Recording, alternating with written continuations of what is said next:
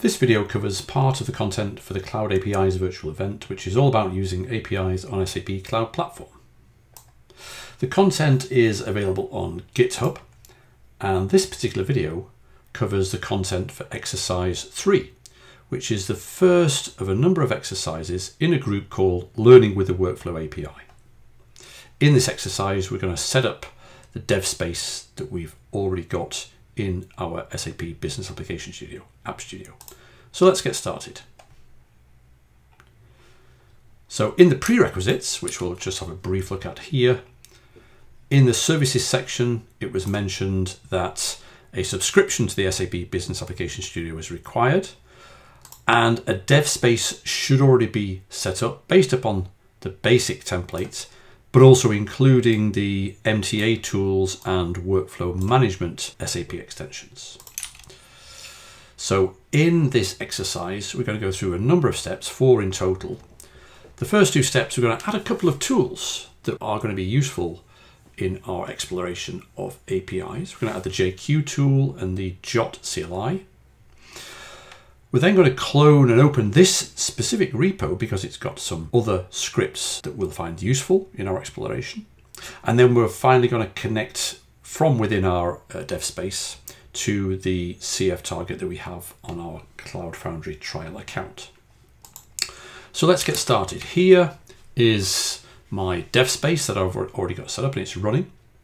So I'm going to launch that now. I've called it Cloud APIs. You can call it what you want. And the first step describes adding a tool called JQ. Let's move this a little bit further over for now if we can. There we go. Okay, so because a lot of the APIs speak JSON, we'll be dealing with JSON in the course of this virtual event. But also because the authentication flow with OAuth also includes use of JSON, a tool like JQ, which is called a lightweight and flexible command line JSON processor, it's going to be very useful to us for parsing and formatting JSON and for picking out individual values from JSON properties. So we can install tools inside of a dev space in the App Studio that we can use. And those tools, as long as we put them in the right place, can and will persist through dev space restarts. So let's install JQ first of all. In the dev space, we can open up a new terminal. We can use the menu path, terminal, new terminal here. Or as it shows us here, we can use the control backtick shortcut, the keyboard shortcut to do that as well. So let's do that first of all with the menu. There we go. Before we continue, let me just make this a little bit larger so we can see what we're doing. I'm going to close temporarily the Explorer column, and I'm going to increase the font size so we can see what we're doing better. Okay, so the first thing we want to do is we want to create a directory in which to place the JQ executable. Now we're in our home directory right now, which we can see there. And this command here will create a directory inside our home directory called bin. $home always refers to our home directory. Okay. By the way, when you're going through these exercises, you'll see that the prompt in the exercise itself is just the greater than sign here, just to keep things simple, just like there as well. But actually the prompt will look something like this, depending on which directory you're in. Okay, so we can have a look at the download page. And if you have a look at the download page for JQ, you will find the latest version of JQ is 1.6. And because we're running in a Linux container here, we want the Linux binary. So the download page will give us the link to download, and we can use curl, which is built in to the App Studio dev space to do that. Let me just make that little one bigger so we can see the entire command on the single line. First of all, we're going to say curl, go and get me this resource at this URL. If there are any redirects, I would like you to follow the redirects, please, curl, and I want you to redirect the output, what is retrieved, into a file called JQ in the bin directory in my home directory. So let's run that. Okay, we can see that's happened. Let's just have a look at the contents of the bin directory now. We can see we've got the JQ file in there. At the moment it's readable and writable by me, the owner, and readable by others. but we want to have it executable so we can run it as well. So we'll now use this command to make that executable.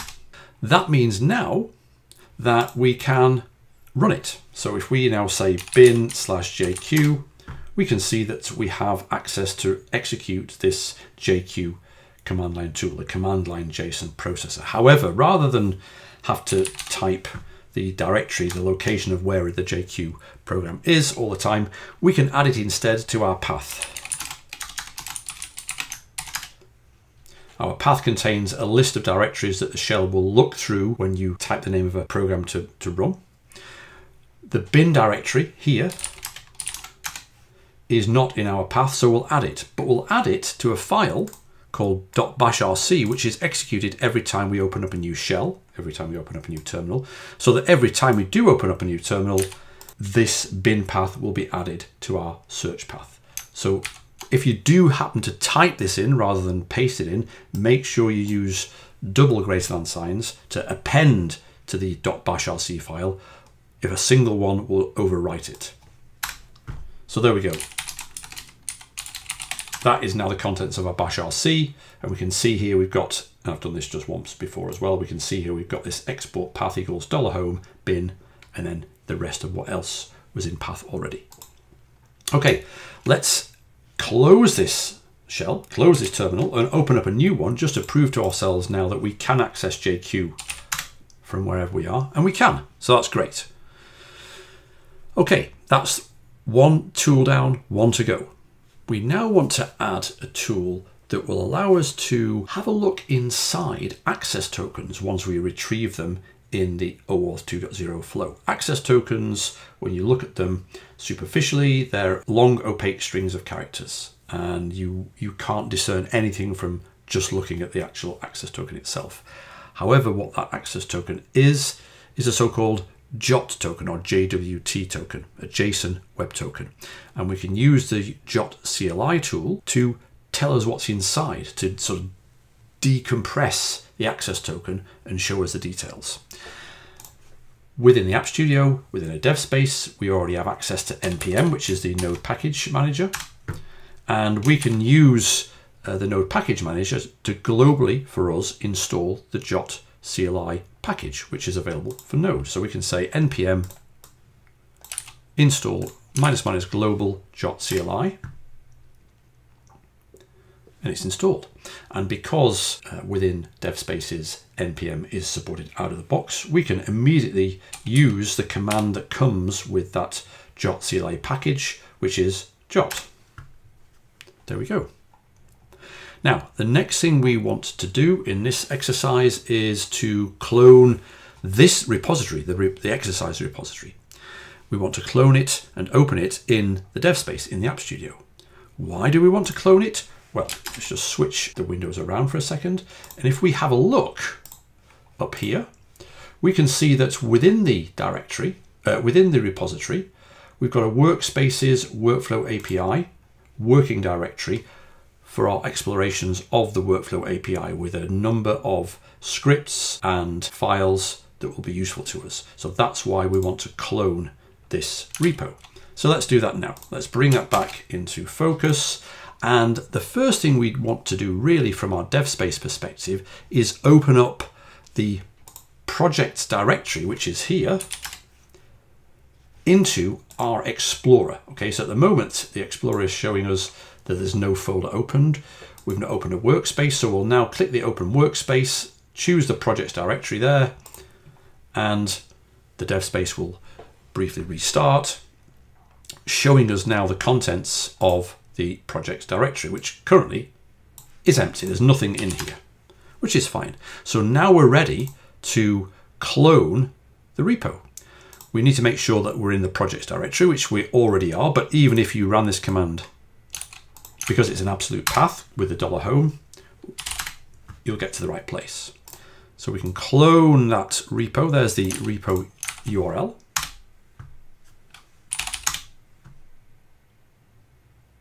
And as soon as that's cloned into the projects directory, we can see it here as a directory, but we can also see it in the Explorer. So it just shows you here what the output should look like. And at this stage, we've got all of the repo contents in our projects directory here. So this exercise step is suggesting that we use the Explorer to have a quick look around. We can see the exercises here, 0, 1, 2, 3, 4, 5, 6, and so on, these folders. What we're looking at literally right now is exercise 3. We're looking at this README.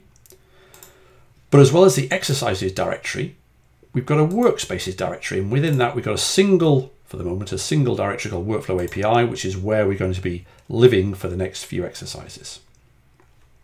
In that Workflow API directory, we've got a number of artifacts, and this section of this step gives us an overview of what these artifacts are. Inside this Workflow project directory, we have an MTA project containing a workflow definition inside a workflow module. In fact, if we open up that now, we can see there's the workflow definition. We're going to be deploying that later on to our workflow service instance. More on that later. We've also got an authorities file. We'll look at what authorities are later. We've got a setup service key file, which uses the CF command line tool to create a service key and also to bring that service key into a local file here. And we've got a number of other scripts and files as well. We'll look at all of these and we'll be using all of these in subsequent exercises. So for now, let's just finish off this exercise with step 4. We want to connect our dev space to our Cloud Foundry target. Okay, we're going to be using our Cloud Foundry environment in our trial sub-account. So we want to connect our dev space here to the Cloud Foundry system. We can either use the App Studio facility to do that. We just click on this message down here because it's telling us already the organization of space in Cloud Foundry have not been set. So we're presented with this very convenient and comfortable wizard to do that. Alternatively, we can use the command line to do it using the CF command directly. So as this prompt is here already, let's just use this prompt to go through this to connect. I need to authenticate.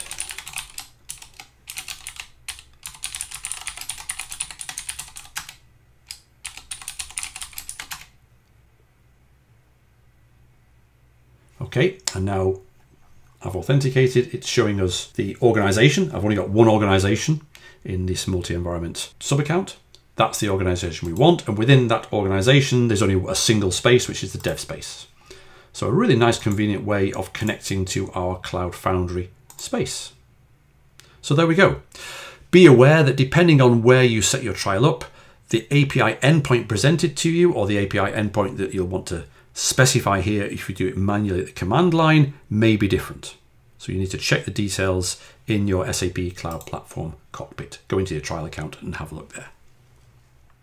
Okay, so at this point, we're all set up with a dev space in App Studio, some utilities, the JOT utility and the JQ utility, and we're connected to our CF organization space. We're ready for the next part where we'll do one more piece of preparation, which is to set up a workflow service instance and deploy this workflow definition to it so we can then start to manipulate that definition and instances thereof with the API. Thanks for watching.